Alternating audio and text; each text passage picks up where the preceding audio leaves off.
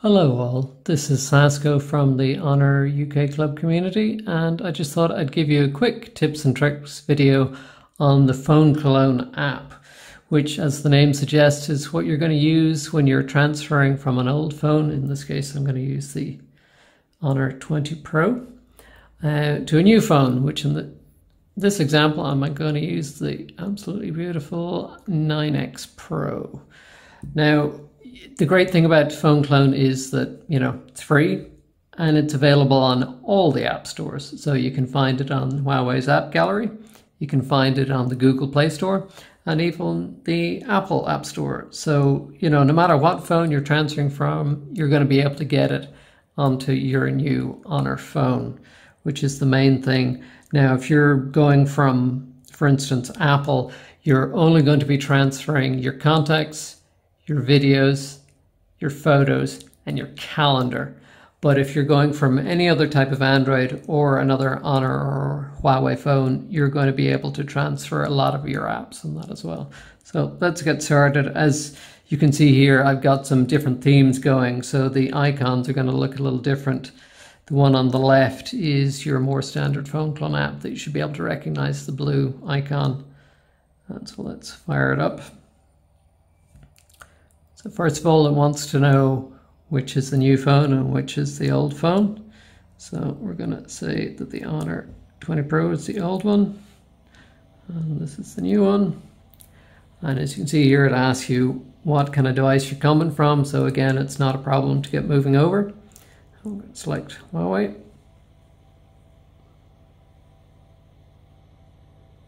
Connecting to new device, and this is via this is direct Wi-Fi, so it's not like you're going to have any issues with data, any data charges or anything. And it does note here in this case that the new phone is using an older system, which is Android 9, based on Android 9.1. So it suggests, you can update before. Fortunately, I can't at the moment on this one, but it is already aware of that, so you're in a good place, and it'll actually tell you, for instance, if you want to look through any of these, it'll tell you all your contacts, tell you all the messaging, your call logs, notepad, recorder, calendar, music, documents, gallery, system settings, and apps and data. And here, as you can see, only 12 to 16 are selected because it already knows that some of them won't copy over, like the desktop taskbar. So it says, no data, it'll copy over your Huawei ID. But again, it actually tells you the settings or apps that it can't transfer.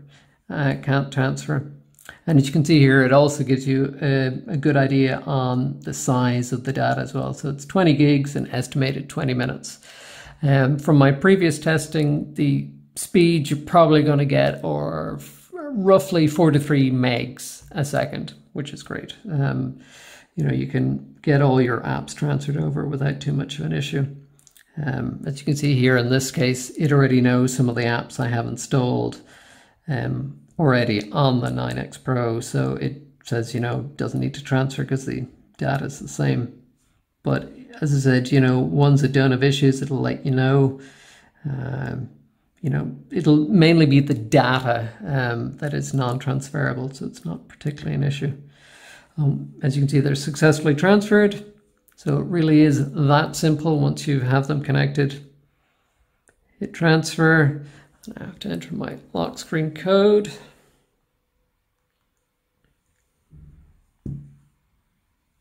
And then it already starts, and you can see the speed, and that's really all there is to it. It's actually pretty straightforward. As I said, I've actually done this from various Android devices to Honor or Huawei devices without issue. And also in the past, I've even transferred from an old Apple device to my first Honor device, which was the Honor 10, and had no issues because it was really the calendar and contact data that I really wanted to transfer. I knew that apps weren't going to go across, so that wasn't an issue. But another nice tip for this, if you're transferring from a Honor or Huawei device, or indeed another Android, it will actually copy over your Wi-Fi settings, your previously saved SSIDs. So, having to remember the 10 different items or more, from workplaces or friends' houses or even indeed your own house, you should know your Wi-Fi ID and password for that. But it just makes it that much straightforward because it copies it all over and then you're good to go. And it really is that straightforward. Again, if there are any issues during transfer, it'll pop up and let you know, and you can kind of work around it. Most likely it's going to be some apps that may cause issues, but again, it lets you know what it's going to transfer over and what it won't. For instance, something like, something Disney may not cross over to do with, GMS and HMS. That's another ball game, I guess. But I just wanted to give you a little quick indication of just how straightforward it is. And again, while you're waiting, you can see what has and hasn't transferred. So it's, it's not a mystery. And that will be done in, let's say in about 7 or 6 minutes. So that's pretty good.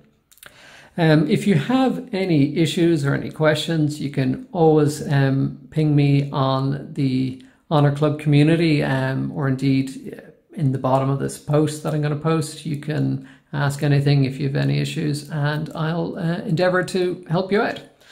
I hope this has been useful, and check out my other videos, possibly my other reviews, etc. And see you around the net, I guess.